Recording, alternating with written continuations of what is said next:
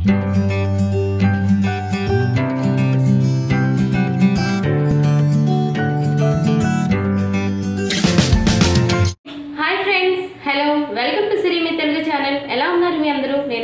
బాగున్నానండి ఫ్రెండ్స్. ఈరోజు నేను మనం పరిగెడుతున్న ఉరుకుల పరుగుల ప్రపంచంలో మార్నింగ్ లేచిన వెంటనే మన డే స్టార్ట్ అయ్యేది పిల్లలతో. లేవగానే కాస్త కోస్తో బ్రేక్ఫాస్ట్ తినేసి స్కూల్కు పరిగెడుతూ వెళ్ళిపోతారు.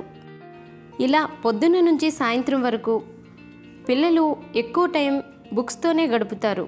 వారి గోల్స్ని రీచ్ అవ్వడానికి వీలుగా కష్టపడి చదివే ప్రయత్నంలో చాలామంది పిల్లలకు ఎదురయ్యే సమస్య జ్ఞాపక శక్తి తగ్గిపోవడం. ఈ జ్ఞాపక శక్తి ఏ విధంగా తగ్గుతుంది? ఈ మతిమరుపు అనే పెద్ద సమస్య నుంచి మనం గట్టెక్కి మనం అనుకున్న ఉన్నత శిఖరాలను అధిరోహించడం ఎలా? ఇప్పుడు మనం ముందుగా తెలుసుకోవాల్సినది ఏంటి అంటే జ్ఞాపక శక్తిని ఏ విధంగా పెంపొందించుకోవాలి. జ్ఞాపక శక్తి అనగానే మనకు గుర్తొచ్చేది బ్రెయిన్. మన బ్రెయిన్ అనేది యాక్టివ్గా పనిచేసేలా చూసుకున్నట్లయితే మతిమరుపు నుంచి మనం బయటపడవచ్చు.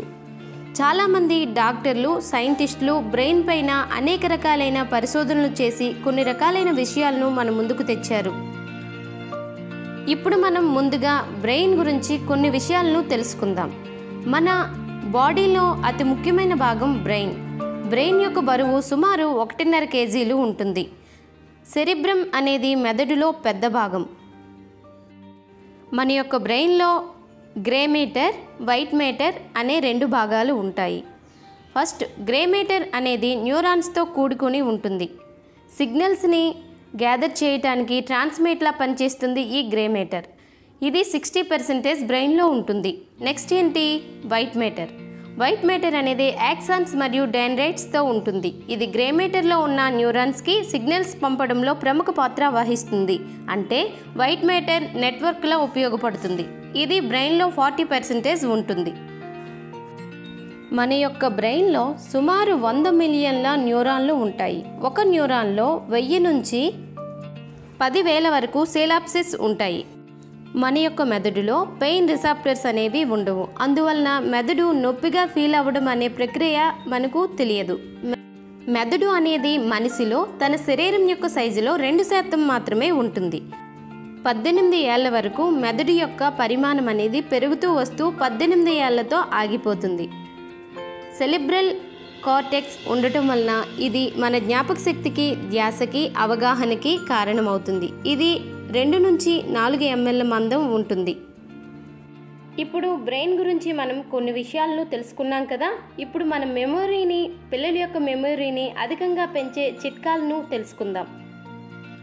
ఫస్ట్ చిట్కా ఏంటి అంటే మనం ప్రతిరోజు 30 నిమిషాల పాటు వ్యాయామం చేయాలి. ఇలా వ్యాయామం చేయడం వలన మన యొక్క బాడీ యొక్క నర్వ్ సిస్టమ్ అనేది కంట్రోల్లో ఉండి బాడీ పనితీరు అనేది సక్రమంగా జరిగి అది మెదడును ఉత్తేజపరుస్తుంది. ఈ విధంగా ఉత్తేజపరచడం వలన జ్ఞాపక శక్తి చాలా ఎక్కువ మొత్తంలో పెరుగుతూ వస్తుంది.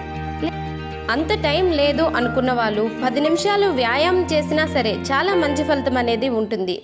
ఈ వ్యాయామం అనేది ఏ రూపంలో అయినా మనం చేయవచ్చు. బాడీ అనేది చక్కగా కదులుతూ ఉన్నట్టు ఎటువంటి ఎక్సర్సైజ్ చేసినా మనకు చాలా మంచిదే. నెక్స్ట్ పాయింట్, వాకింగ్ వలన కూడా జ్ఞాపక శక్తి అనేది గణనీయంగా పెరుగుతుంది. బాడీలో పార్ట్స్ అనేవి సక్రమంగా రొటేట్ అవుతూ ఉంటే మెదడుకు ఆక్సిజన్ అనేది చక్కగా అంది మెదడు యొక్క పనితీరు యాక్టివ్ అయ్యి చక్కని జ్ఞాపక శక్తిని పిల్లలు పెంపొందించుకోగలరు. పిల్లలే కాదండి, పెద్దవాళ్ళకు కూడా ఈ చిట్కాలన్నీ ఉపయోగపడతాయి. అనవసరమైన ఆలోచనలకు దూరంగా ఉండాలి. అనవసరమైన ఆలోచనలను దగ్గరికి రాకుండా ఏకాగ్రతతో ఒకే పనిపైన దృష్టి ఉంచుకొని ఉండటం వలన కూడా మన జ్ఞాపక శక్తి అనేది చక్కగా పెరుగుతూ ఉంటుంది. నెక్స్ట్, మెడిటేషన్ చేయడం వలన కూడా ఒత్తిడి, ఆందోళన అనేవి దూరమై జ్ఞాపక శక్తి అనేది చక్కగా మెరుగుపడుతుంది. మనం ఒత్తిడి మరియు ఆందోళనలకు గురి అయినప్పుడు కార్టిస్టాల్ అనే కెమికల్ను, హార్మోన్ను విడుదల చేయడం వలన మన జ్ఞాపక శక్తి గణనీయంగా తగ్గిపోతుంది. ఇలా జ్ఞాపక శక్తిని పెంచుకోవాలి అనుకుంటే మెడిటేషన్ అనేది చక్కని మార్గం. సో మెడిటేషన్ వలన జ్ఞాపక శక్తి అనేది పెరుగుతుంది. నెక్స్ట్ పాయింట్, 20 సంవత్సరాలు దాటినప్పటి నుంచి మెదడు యొక్క పరిమాణం తగ్గుతూ వస్తుంది. ఈ మెడిటేషన్ వలన తగ్గుదల అనేది నియంత్రించబడుతుంది. సో రోజు 15 నిమిషాల పాటు మెడిటేషన్ చేయటం వలన మెదడు యొక్క పరిమాణం తగ్గిపోకుండా జాగ్రత్త పడవచ్చు. జ్ఞాపక శక్తిని పెంచే నెక్స్ట్ చిట్కా ఏంటి అంటే సరైన నిద్ర అనేది చాలా అవసరం అండి. సుఖంగా నిద్రపోయేవారు చిన్న చిన్న విషయాలను కూడా గుర్తుపెట్టుకోవచ్చు. అందువలనే చిన్నపిల్లల్లో జ్ఞాపక శక్తి ఎక్కువగా ఉంటుంది. ఎందుకంటే పిల్లలు హాయిగా ఎటువంటి టెన్షన్స్కి గురి అవ్వకుండా నిద్రపోతారు. ఒక రోజులో మనిషికి మినిమం 6 నుంచి 8 గంటల పాటు నిద్ర అవసరం. ఇలాంటి నిద్ర మనం చేయటం వలన ఆరోగ్యకరంగా మనం ఉండగలుగుతాం. ఇలా చక్కగా నిద్రపోవడం వలన కూడా మనకు జ్ఞాపక శక్తి అనేది చక్కగా పెరుగుతుంది. నెక్స్ట్ పాయింట్ ఏంటి అంటే సులభమైన పద్ధతిలో ఏదైనా నేర్చుకోగలగాలి. మనం నేర్చుకున్న విషయానికి గుర్తులు అనేవి కొన్ని పెట్టుకోవాలి. ఇప్పుడు ఆంధ్రప్రదేశ్ అనేది ఉంది. ఎగ్జాంపుల్కి ఆంధ్రప్రదేశ్ని షార్ట్కట్గా ఏపీ, తెలంగాణని TS, United states of అమెరికాని షార్ట్కట్లో USA అని గుర్తుపెట్టుకుంటే సరి. ఈ విధంగా మనం పెద్ద పెద్ద విషయాలను కొన్ని కోడ్స్ రూపంలో నేర్చుకోగలగాలి. వాటిని షార్ట్కట్ మెథడ్ను మనం క్రియేట్ చేసుకోగలగాలి. ఈ విధంగా మనం పిల్లలు కానీ పెద్దలు కానీ చేసినట్లయితే పెద్ద పెద్ద మ్యాటర్స్ని కూడా సింపుల్గా షార్ట్కట్ మెథడ్స్లో గుర్తుపెట్టుకోవచ్చు.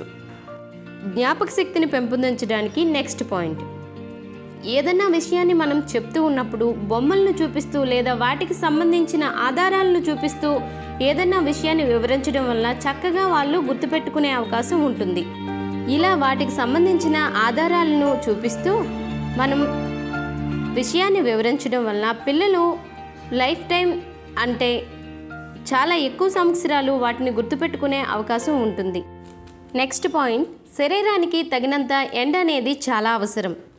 ఈ సన్ రైజెస్లో డి విటమిన్ అనేది ఎక్కువ మొత్తంలో ఉంటుంది. ఈ డి విటమిన్ వల్ల బాడీ అనేది స్ట్రాంగ్గా తయారవుతుంది. మెదడుకు ఆక్సిజన్ అనేది చక్కగా అందుతుంది.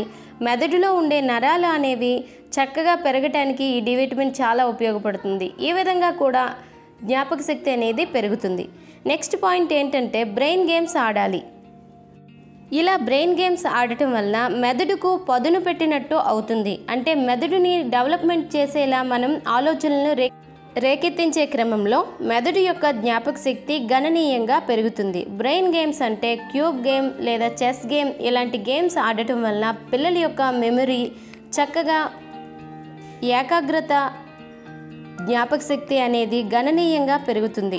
నెక్స్ట్ పాయింట్, చేతులు కదులుతుండే ఆటలు వీలైనంత వరకు ఆడించండి. టీవీలకు ఫోన్లకు దూరంగా ఉంచండి.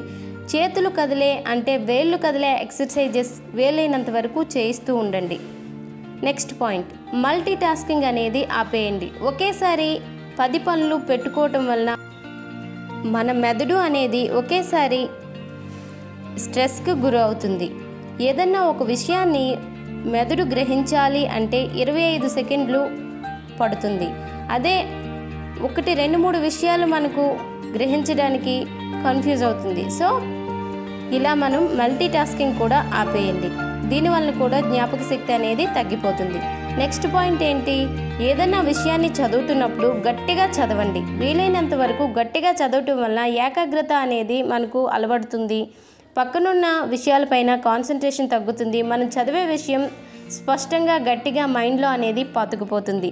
ఈ విధంగా చేయడం వల్ల కూడా జ్ఞాపక శక్తి అనేది మనకు పెరుగుతుంది. నెక్స్ట్ పాయింట్, పాతకాలంలో నవ్వు 4 విధాలుగా చేటు అనేవాళ్ళు. కానీ ఆ విషయం ఎంతకైనా కరెక్ట్ కాదండి.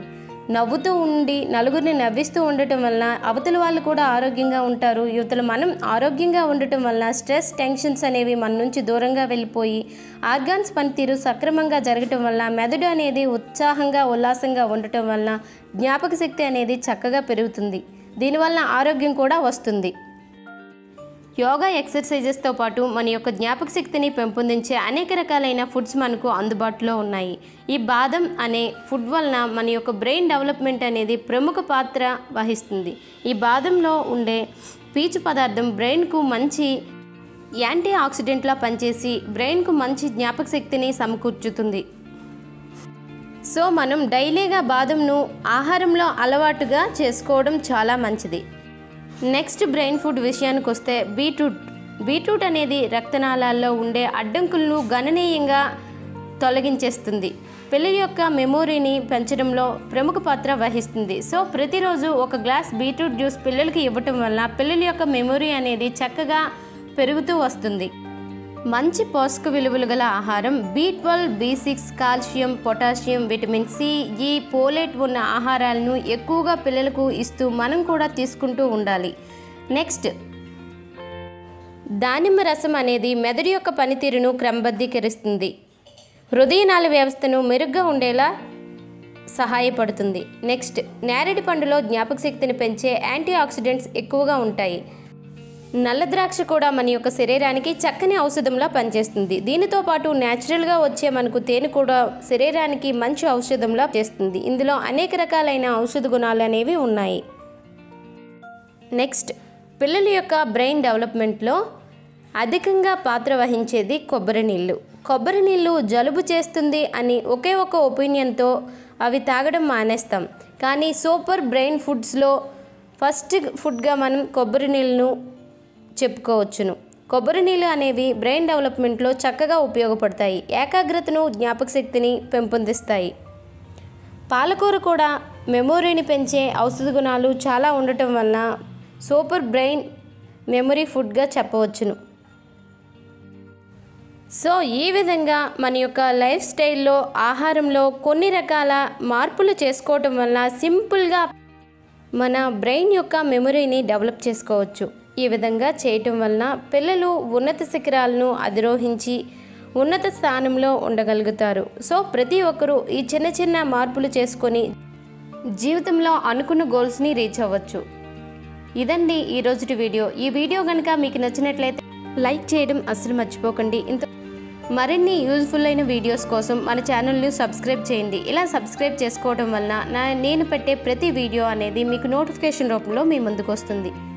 ఇంకో మంచి యూజ్ఫుల్ అయిన వీడియోతో మీ ముందుకు వస్తాను. అంతవరకు బాయ్ ఫ్రెండ్స్.